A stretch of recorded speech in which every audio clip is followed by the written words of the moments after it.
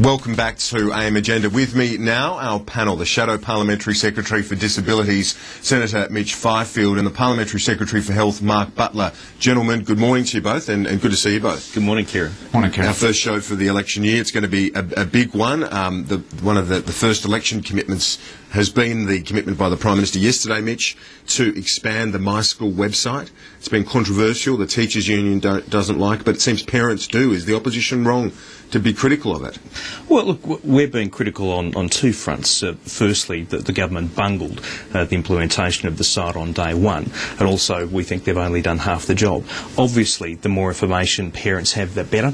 That empowers parents to make choices for their children, to choose the right school for them, and if there's a problem at a school, to allow the parents to go in to talk about it to see if the situation can be resolved. But we think the government's only done half the job. It's terrific to give parents the information, but you've also got to empower schools to fix problems.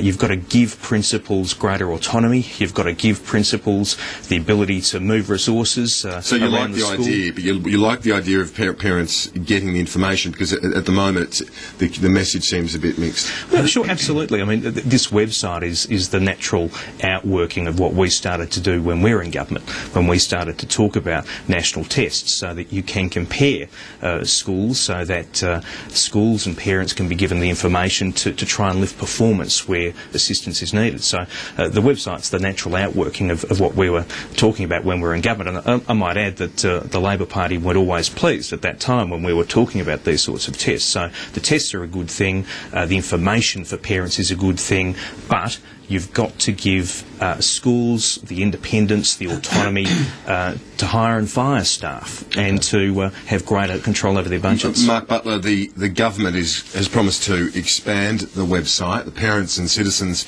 Association in New South Wales says the idea that the Prime Minister put forward yesterday, surveys of parents, would be too inconsistent, too varied. Is that a realistic thing to look at, the surveys on bullying and so on? Well, I think the first thing to say is that the website's been an amazing success. 9 million hits on its first day and many, many millions more since then. The feedback I've been getting is that it really has started a national discussion about our schools, which was really the ambition that Julia Gillard had in the website, among other things. So it's been a fantastic success, but the Prime Minister indicated yesterday it's only part of the job, and we want to build on the information contained in the My School's website and give parents a rounder view about the sort of the overall culture of a school, as well as the academic achievements at those schools. So there'll be more work on that, I'm sure, between now and the election, but I think the Prime Minister's put out there, and Julia Gillard's repeated this morning, a commitment to build on those academic results and give parents a much fuller view about the feel and the culture of the school, the sort of extracurricular work that they do, how the school deals with things like bullying, the sort of charitable work that they do, and the way in which schools link to their communities. These are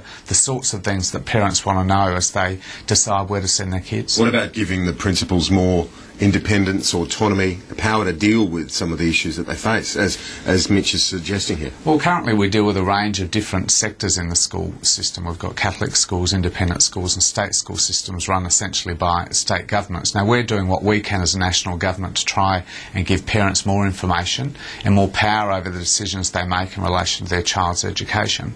We're also doing things like putting $2 billion into extra literacy and numeracy and other programs to help disadvantaged schools lift their standards. So we're doing all that we can. We're going to continue to do that work. It's going to take a bit of while, but there'll be a great discussion over the course of this year leading into the election because of what Julia Gillard did last week on the website and because of the challenge that the Prime Minister put out there yesterday. Well, we're back to Parliament tomorrow, of course. Mitch, your leader faces his first parliamentary test at the dispatch box. He's a fairly sort of combative leader. We've already seen that in terms of his policy approach.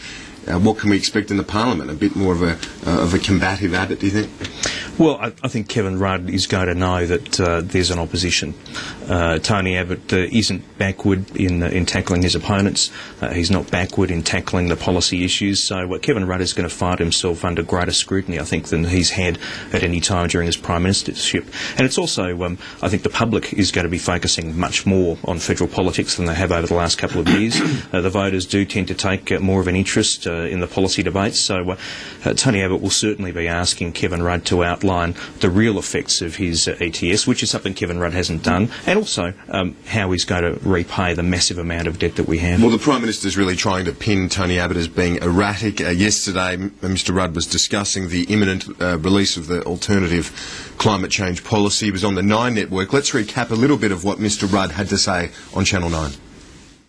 Depends on what day of the week it is for Tony. I mean, he supported our scheme, he opposed it, he supported it, said we should amend it, and then in his defining position of political principle said to Mr Turnbull, oh, look, Malcolm, you know on these questions of climate change and the emissions trading scheme, I'm just a weather vane. Well, we stand for something here. It is a basic question of policy. We will be committed to it, we will pursue it, we will implement it.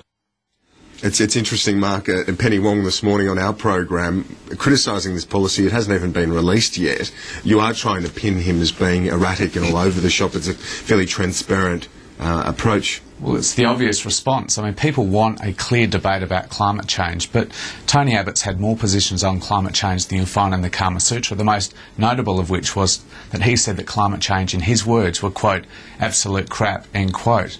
We also know that the real power in the Liberal Party now, Nick Minchin, thinks it's all a left-wing conspiracy, so who knows what we're going to end up with from the Liberal Party tomorrow. But what we do know, all of us having been back in our electorates over the course of the summer, is that Australians want a meaningful response to climate change. And that's what we're committed to doing. Penny Wong's talking to the Greens today. We'll talk to anyone here in the Parliament who is dinky die about coming up with a real solution to climate change. Mitch Fifield, how important is it for Tony Abbott to be credible economically with this policy tomorrow?